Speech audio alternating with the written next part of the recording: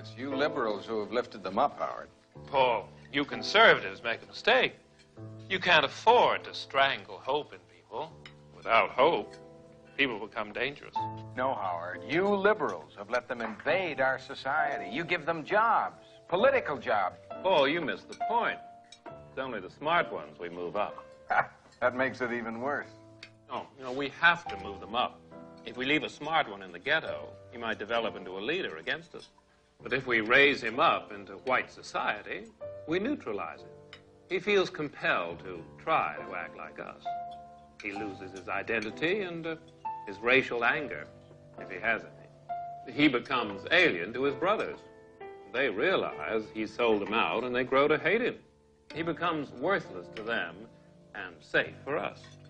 No, thank you. In fact, in his love for the creature comforts, except for his color, he's become one of us.